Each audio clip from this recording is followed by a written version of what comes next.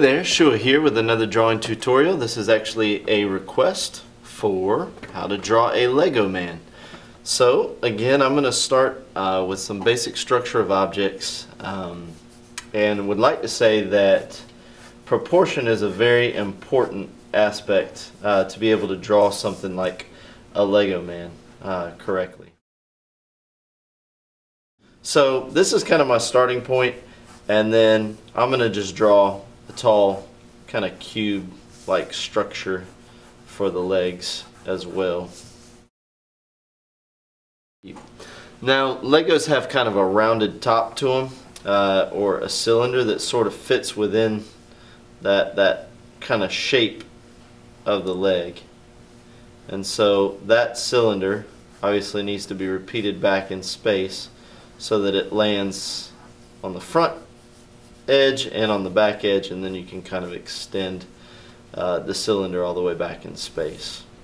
So unique thing too is that Legos have a little bit of a cutout here on the front sort of portion, so this rounded part of the leg protrudes a little bit, and then the foot down here protrudes a little bit, and this is where I mean proportions make a big impact. So for instance, I put the foot right here, but in all actuality on a Lego it's probably closer to something like this proportionally. So I'm constantly, as I'm drawing, sort of looking at the proportions that I've already laid down and trying to make the other aspects of it believable with regards to that. Hopefully that will help you kind of think through this.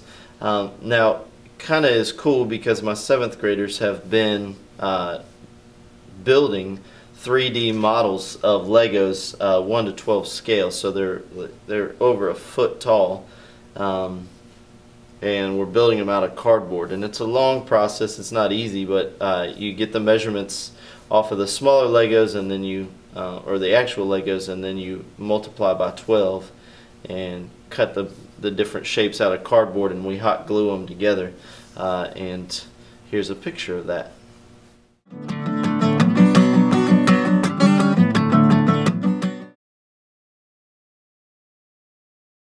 Now on the Legos they have sort of this interesting kind of rectangular shape that kind of swallows up this round part, so it's got almost like an arched shape to it, and then there's just a little bit of space between the top of the round part of the leg and the flat edge where the body will sit on top, or the torso will sit on top. So you've got this kind of unique little rectangular shape here that's kind of in front, and that's what I'm drawing right now. Really important too to understand that all of your previous lines that you want to keep need to line up, just to make sure that these shapes are fitting together correctly, and that's something that it doesn't happen just automatically. Sometimes it takes studying 3D objects to sort of see how they fit together and kind of trying to piece it together. It's a little bit easier to force it into place on a piece of paper.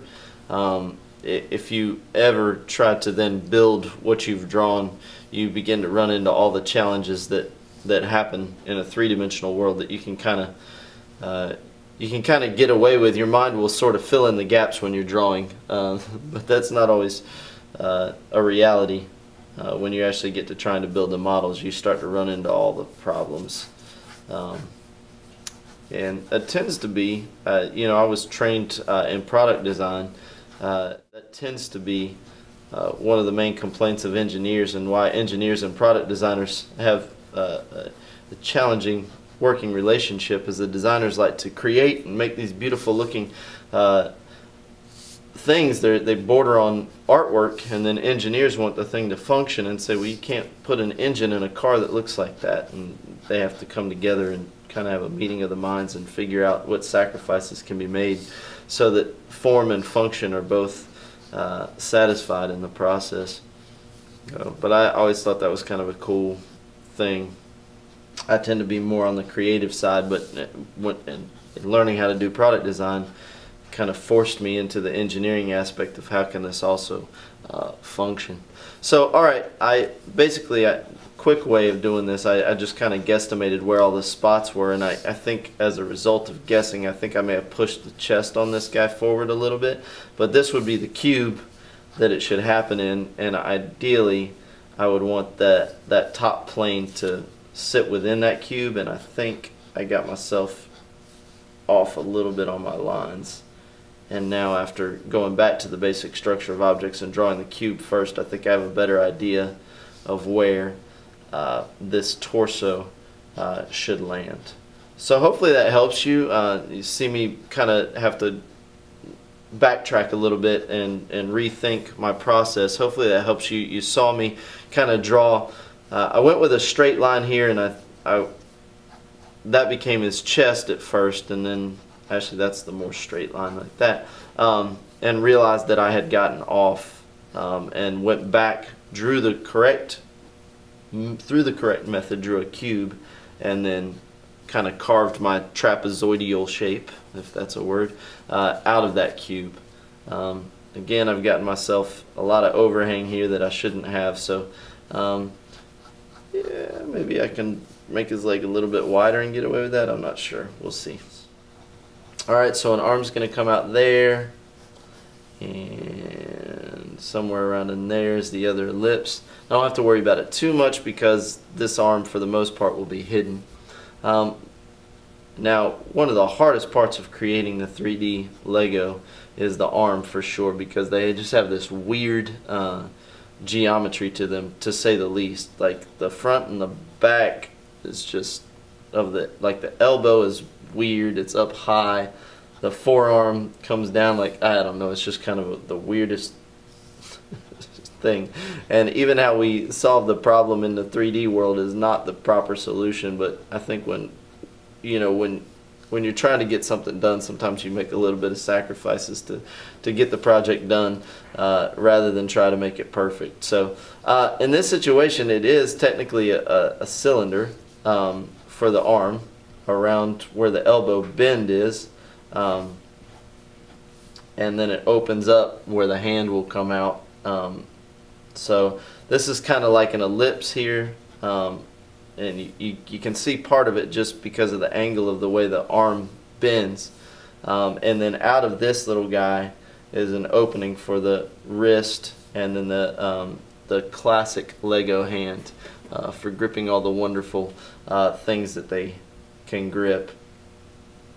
And it's got kind of again, this is like a cylinder here on top, and I'm getting pretty dark with my line weight now because I'm running out of tone. I've pushed it about as dark as I can get it, but hopefully you can kind of make that out.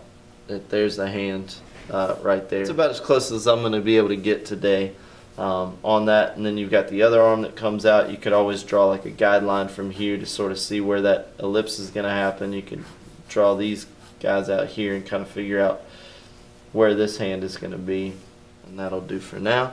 Then in the center of this, if you're not sure where the center of an object is in space, you can always draw an X from corner to corner, and that gives you the midpoint both in this direction and in this direction. So I got a pretty good idea that that's where the center of my ellipse will be for the neck. And of course that's going to be a cylinder. There's not much to the neck. It's not a huge tall cylinder, but then you've got the head. So what I might do is I might draw a vertical line here. This is kind of the axis that's going up and down through there.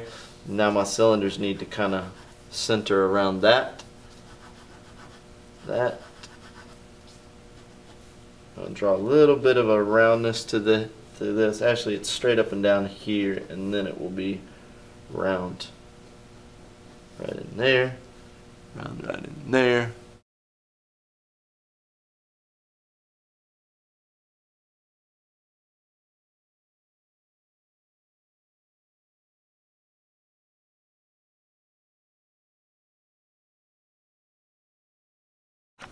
So there you have it, how to draw a Lego man using basic structure of objects. Again, this has been Shua. I'm the creator of the Legend of Harapan. If you already picked up your copy, thank you so much. If you haven't, you can grab one on Comixology. And I believe starting today, it's only 99 cents.